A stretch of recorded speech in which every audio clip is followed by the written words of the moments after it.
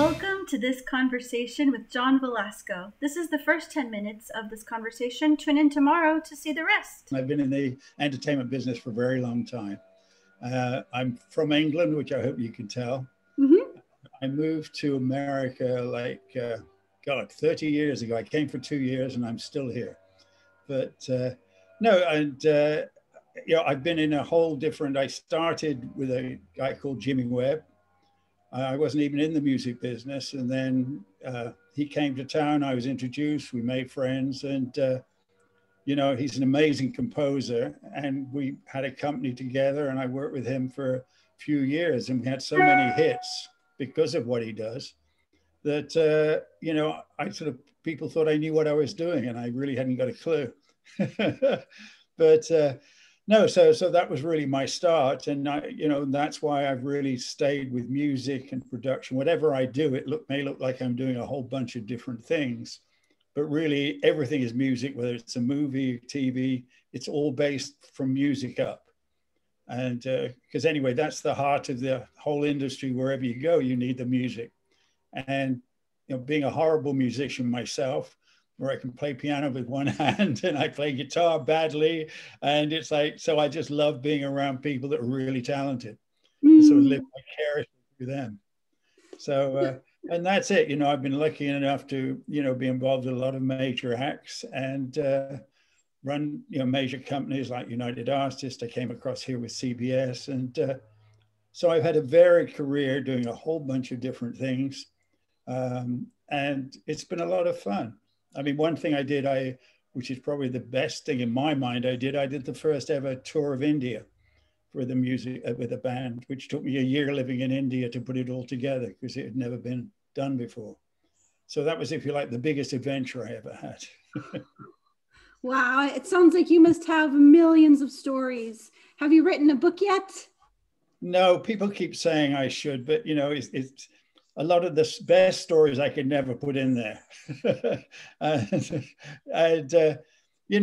just think it's nice, and I probably wouldn't remember everything. It's nice going to festivals and things, and I'll meet someone and say, do you remember when?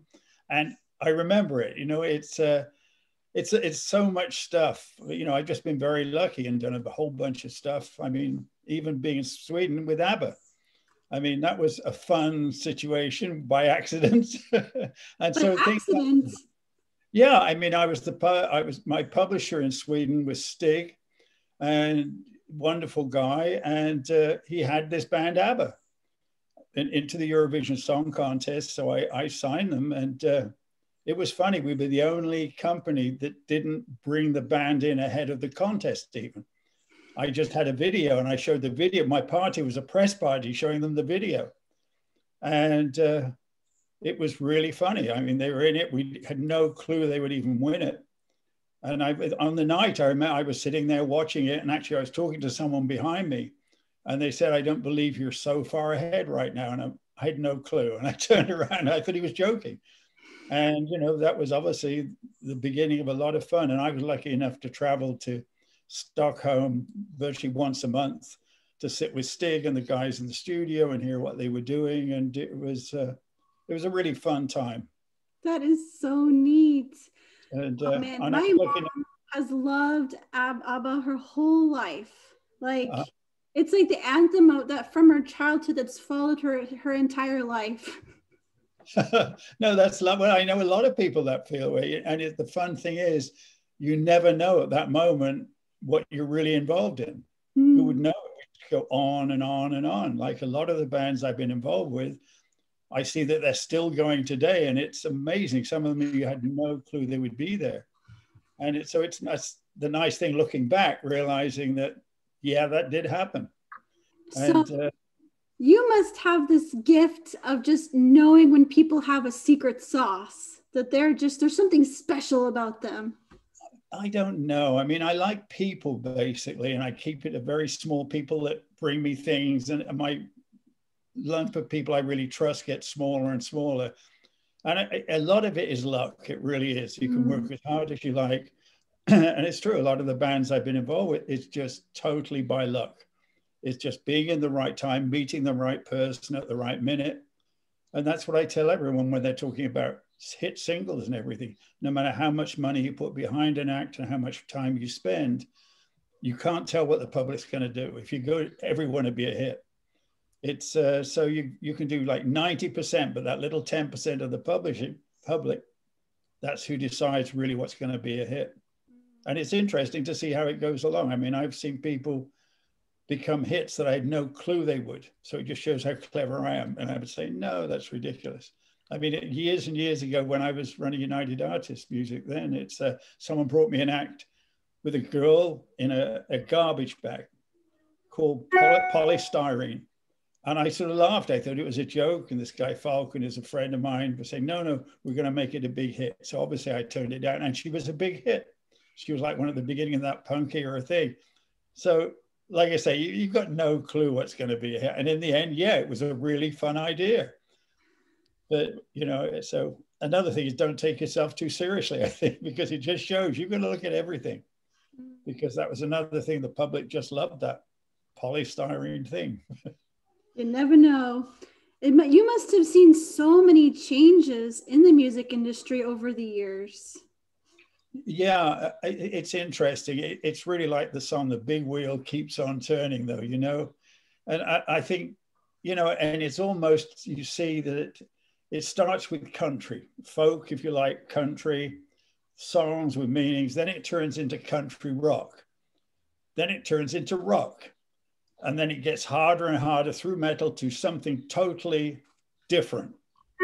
And at that point, you know, you don't know what's going to happen from hip hop to whatever. But then, much like it's happening now, guess what? The songs come back. And now it goes back to country. And if you look, there's a whole renaissance in the whole country area. And you really now can't really differentiate between pop and country and rock. It's music. And that's what I say to a lot of people now. The whole genre thing is, guess what music this is?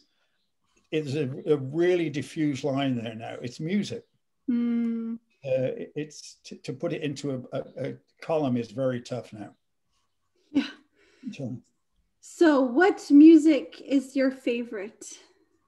I mean, that's where it, you know, that's part of the whole thing. I mean, I love Billie Eilish.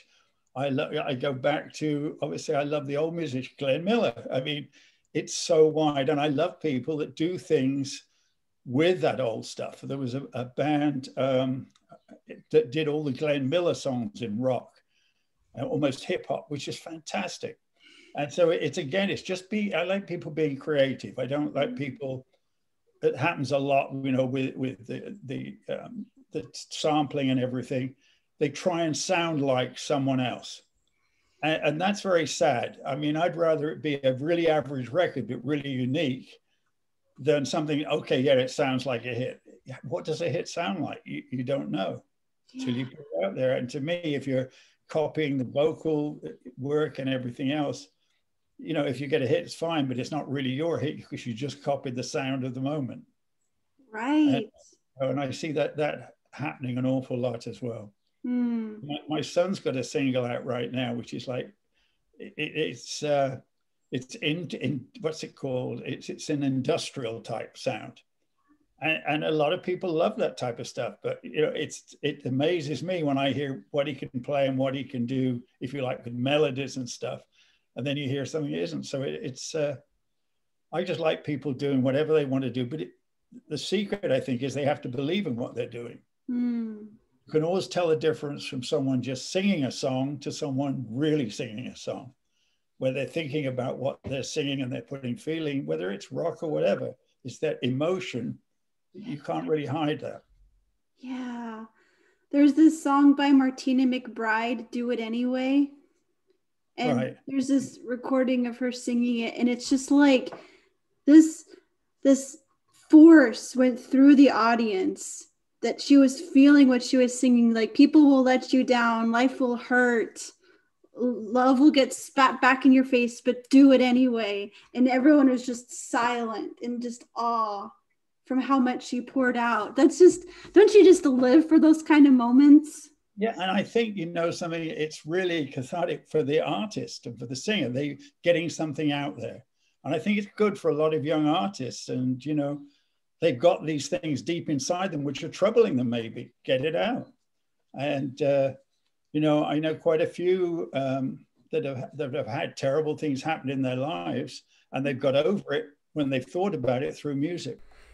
Yes, that ended abruptly on purpose. I hope I left you hungry for more, because you can listen/watch the rest of the conversation tomorrow. There's 20 more minutes, so you can skip right to where we left off. I hope that this method works for you all right. Let me know, and thanks again for watching.